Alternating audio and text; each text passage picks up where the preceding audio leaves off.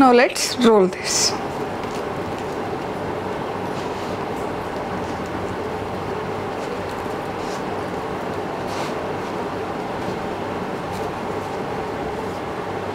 And look at this. Our Schezwan Frankie is all ready. Looks so good. Subscribe to Madhura's Recipe and hit the bell icon to receive updates of all my new recipes. Hello friends, welcome to Madhura's Recipe. Today I am making chatpata and spicy Schezwan Frankie. Now, instead of just stuffing this roll or wrap with plain aloo filling, today we are going to make some variation and take it to next level. That we are going to make that into a nice crispy and crunchy patty. So to begin with, here I have 2 cups of all-purpose flour, that is Maida, in a bowl. In that goes in half cup of wheat flour, that is gehu ka atta, and some salt. Now mix this together and let's add in water and make this into a dough, just the same way we make our atta dough or chapatti dough.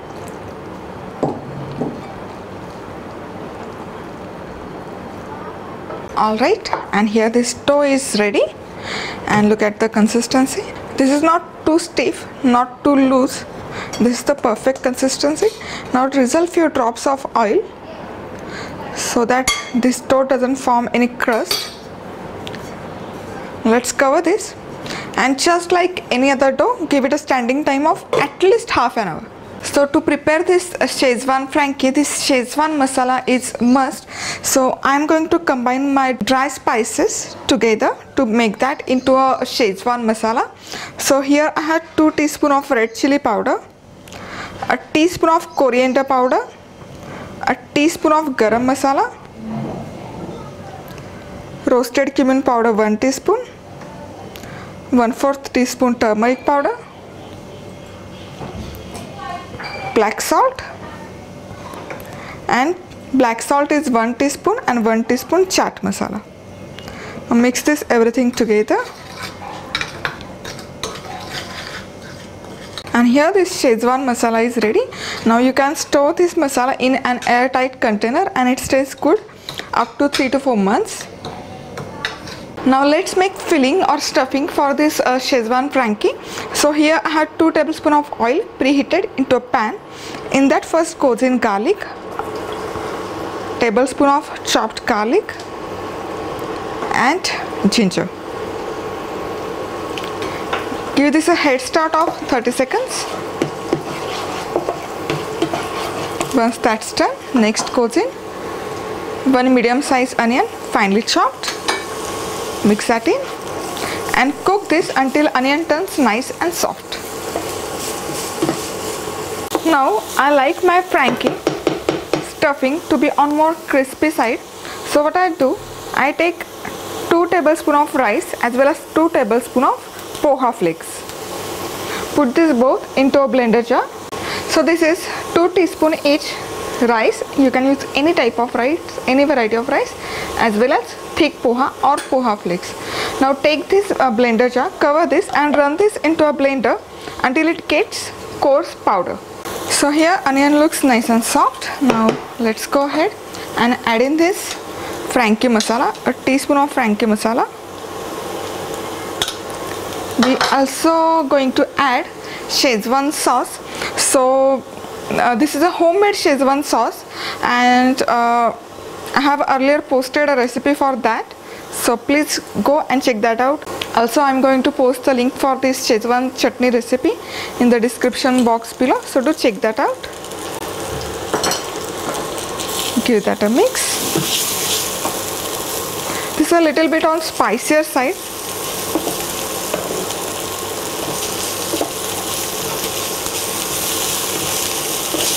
This masala looks superb. Now here I have 1 large potato that I have boiled, peeled and then mashed, so it goes into this masala. And when you boil a potato, it kind of loses its moisture and it gets little bit on softer side. So to give it a binding, here we are going to add this poha as well as rice powder.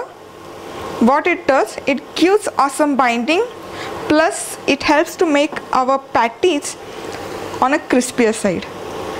Add in salt, give this a mix.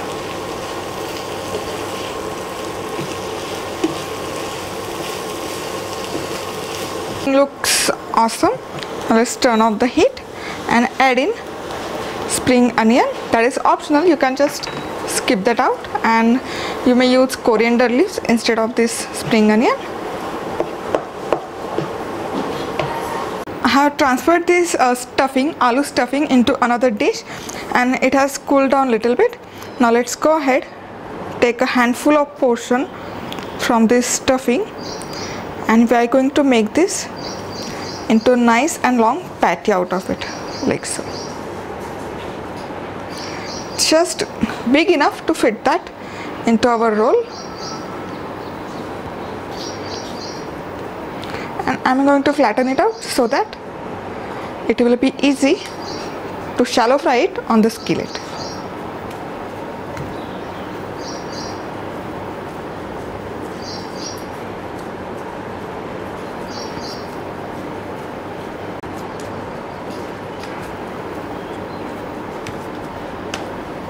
These are ready. Now let's shallow fry them.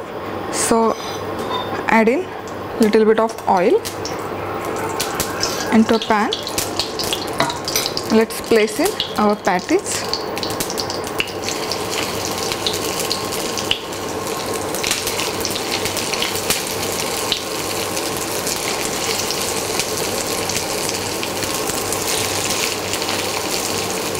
And fry them until it gets nice deep golden color from both the sides. After frying this patty for about 3 to 4 minutes from one side, let's go ahead and give this a flip. Wow, look at the color and nice crunch it has got. Similarly, I'm going to flip rest of the patties. Superb.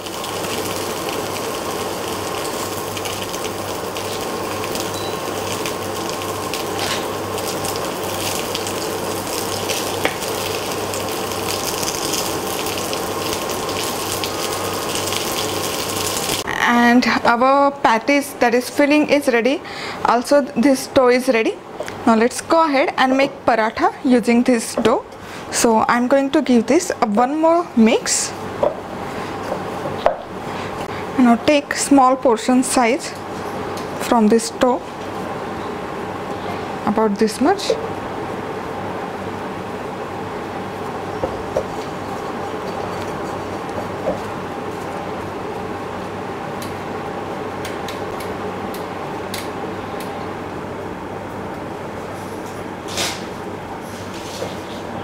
Let's toss some dry flour and make this into a paratha. Roll this into a paratha. Just the similar way we make our roti.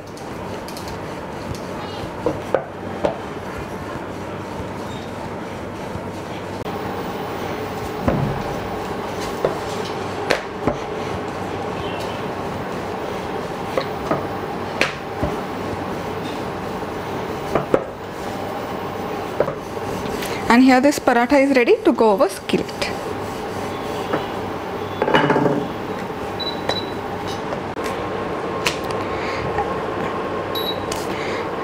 And we are going to cook this for about 2 to 3 minutes, or until you see nice tiny bubbles start to pop out from the surface of this paratha. After about 2 to 3 minutes, flip this over and cook this for 2 to 3 more minutes. And now apply some butter.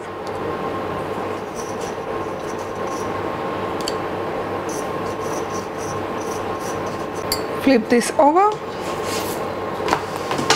and some butter from other side also, and we will continue to fry this paratha or cook this paratha until it gets nice deep golden color. And here this paratha is well cooked from both the sides, and it has also got this nice crisp. Now let's transfer this into another plate And my next paratha is also ready to go over the skillet. Now let's start to assemble this Franky. So first I am going to apply this Schezwan chutney all over this paratha.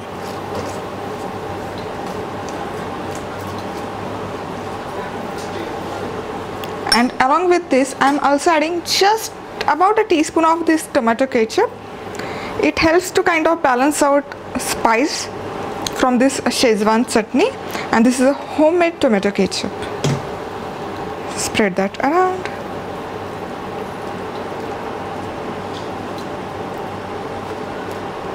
Fabulous. Now let's place this patty. It's awesome. And to add little freshness and crunch in our Franky, I am adding some chopped onion, little bit of shredded cabbage, sprinkle some Franky masala over these veggies, and some coriander leaves.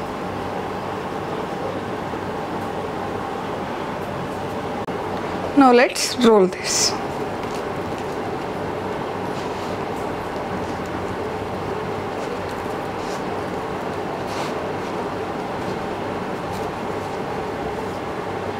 And look at this.